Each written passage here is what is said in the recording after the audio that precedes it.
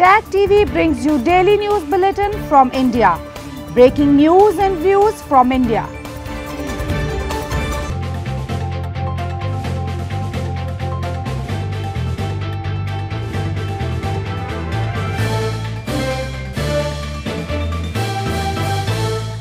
Good evening. Welcome to South Asia Newsline. I'm Yeshu Chonzom. Here are the top stories we are tracking for you on Monday, the 13th of July. Two terrorists killed in encounter in Anantnag district of India's Jammu and Kashmir.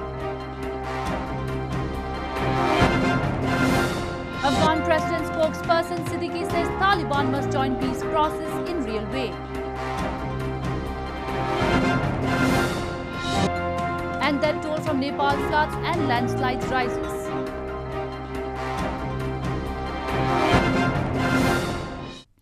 And now for all the details.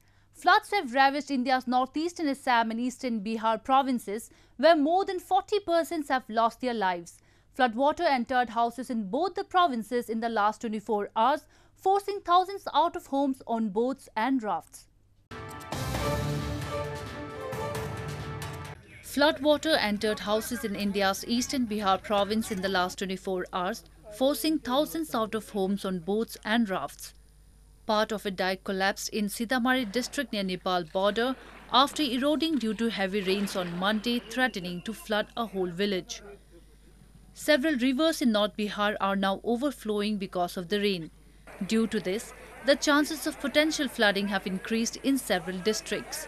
तटबंध हमारा जो main तटबंध है पूरी तरीके से सुरक्षित है और जो जल स्तर है अभी भी उतना तेजी से नहीं बढ़ा है और जो हमारी आसपास की आबादी है उसकी इवैक्यूएशन के लिए हमारी नावें पूरी तरीके से तैयार हैं इसलिए अभी फिलहाल चिंता की कोई बात नहीं. Earlier on Sunday, people were seen evacuating from their homes on boats as water entered houses in northeastern Assam province. The flood situation is worse in the province as National Disaster Response Force or NDRF was called in for rescue operations in the flood-affected areas. Intense rainfall over the past few weeks has led to the Brahmaputra river and its tributaries to flow above danger level in different parts of the province. Assam, famous for its tea plantations, is hit by seasonal flooding each year, forcing the province and the federal governments to spend millions of rupees on flood control. Two terrorists belonging to Pakistan-based Jaish-e-Mohammed terror group were neutralized by security forces in an encounter in Anantnag district of India's Jammu and Kashmir territory on Monday. This comes a day after three terrorists linked to another Pakistan-based Lashkar-e-Taiba terror group were killed in a similar gunfight in Baramulla district. Two terrorists belonging to Pakistan-based Jaish-e-Mohammed group were neutralized by security forces in an encounter in Anantnag district of India's Jammu and Kashmir on Monday. According to local police, the encounter between the security forces and the terrorists began early Monday morning in Anantnag's Sri Gupwara area. Arms and ammunition were also recovered from the encounter site. Earlier in the intervening night of July 11 and 12, three terrorists linked to Pakistan-based Lashkar-e-Taiba group were also killed in a similar encounter in Jammu and Kashmir's Baramulla district. According to officials, arms and ammunition which were seized from the slain terrorists showed that they were planning a big attack in Kashmir Valley. India accuses Pakistan of sheltering and training terrorists to use as proxy to mount attacks on Indian soil. Islamabad denies the charges.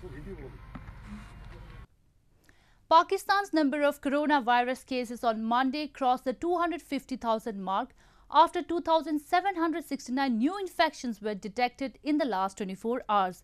Amid rising number of cases, Pakistan's National Command and Control Center on Monday decided to allow cattle markets to operate only between 6 a.m. to 7 p.m. ahead of Eid al-Azha festival.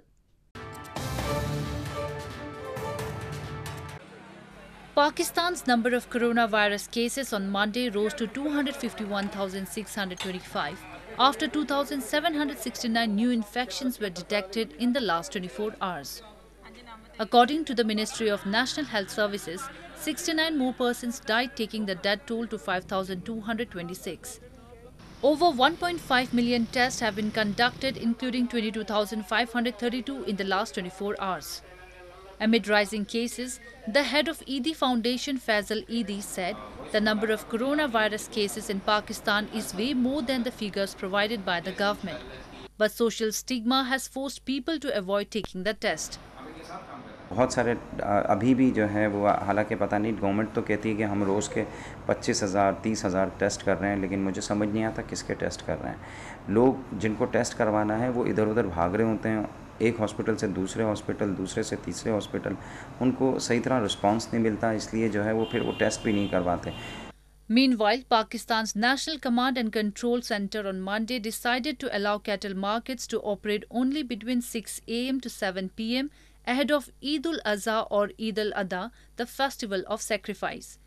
Earlier, the Ministry of National Health Services issued standard operating procedures or SOPs for mitigation of spread of person-to-person transmission of COVID-19 to general public, including the buyers and sellers of animals during Eid ul-Azha.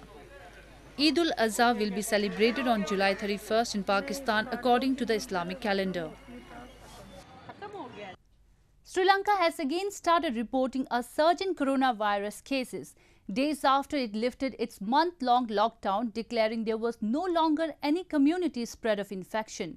With the new wave of virus, total COVID-19 cases tally in the island nation has now reached 2,617. After lifting its coronavirus lockdown in late June, Sri Lanka has again started witnessing a surge in positive cases from across the country. Authorities over the new virus wave have decided to postpone the international airport's reopening, which was due in early August, and schools which reopened almost after 3 months last week. As part of the precautionary measures, the country's ruling SLPP party on Sunday also called off its rallies ahead of the upcoming parliamentary elections. The elections were to be held on April 25th but were postponed twice before being rescheduled for August. Sri Lanka, a country of 21 million, lifted its coronavirus lockdown last month after declaring that there was no longer any community spread of the deadly virus. The country's total COVID-19 cases tally has reached 2,617 with at least 11 deaths so far.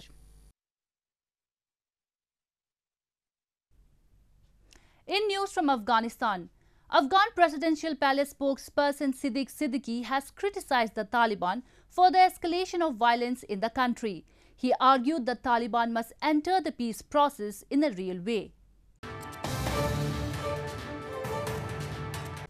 Afghan Presidential Palace spokesman Siddiqui on Sunday criticized the Taliban for the escalation of violence and argued the Taliban must enter the peace process in a realistic way. Taking to Twitter, Siddiqui said the group's violence in cities, attacks on security forces, roadside bombings and targeting government employees have damaged the hopes and expectations of the people, and it is time for the Taliban to renounce violence and enter the peace process in a real way. Meanwhile, Taliban spokesman Zabihullah Mujahid in a series of tweets said irresponsible statements and accusations will not solve the problem. The process of releasing the prisoners must be completed as soon as possible. Intra-Afghan negotiations must begin.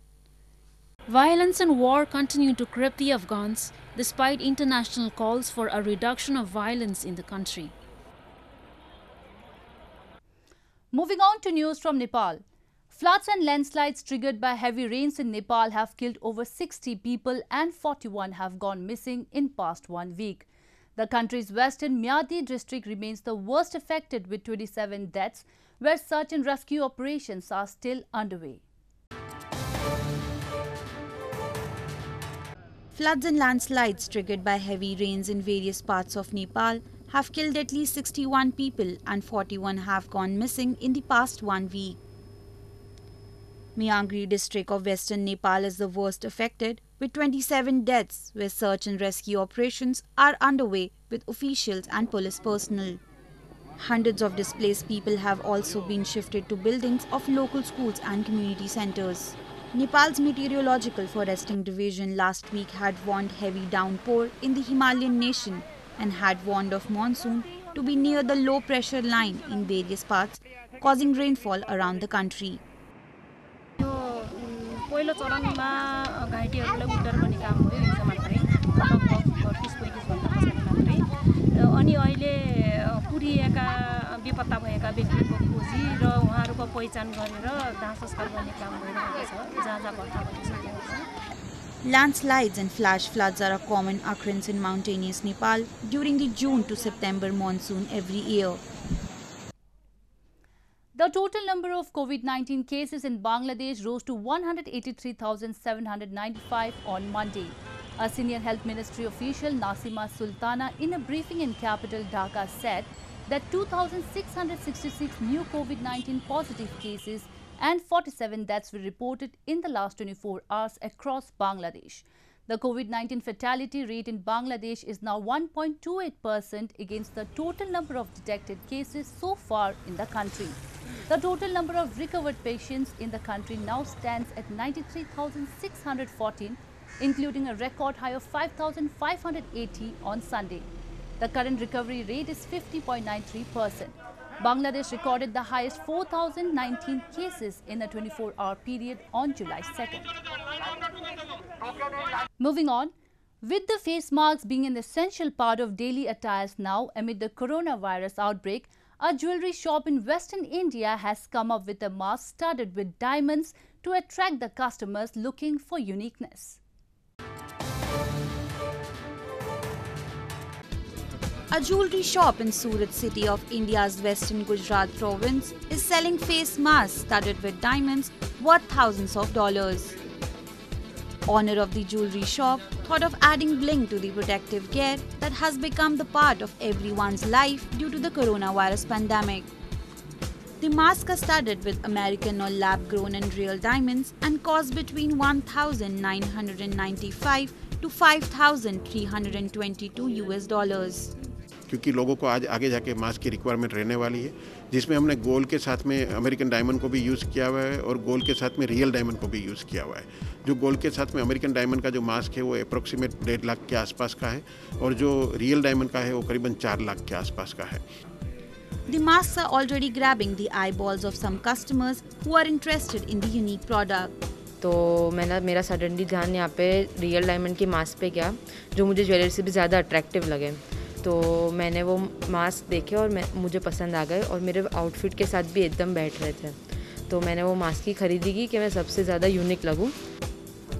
Gujarat's Surat city is locally known as the Diamond City because it handles 90% of the world's rough diamond cutting and polishing. Well, that's the way it was in South Asia this evening. Before we conclude the top stories once again. 2 terrorists killed in encounter in Anantnag district of India's Jammu and Kashmir. Afghan President spokesperson Siddiqui says Taliban must join peace process in real way. And that toll from Nepal floods and landslides rises.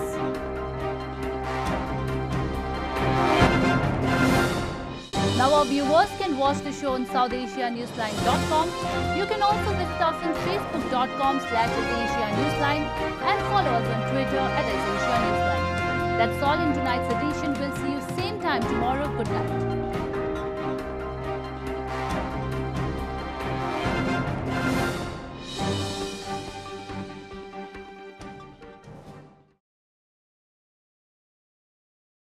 Subscribe Tag TV YouTube channel and press the notification button.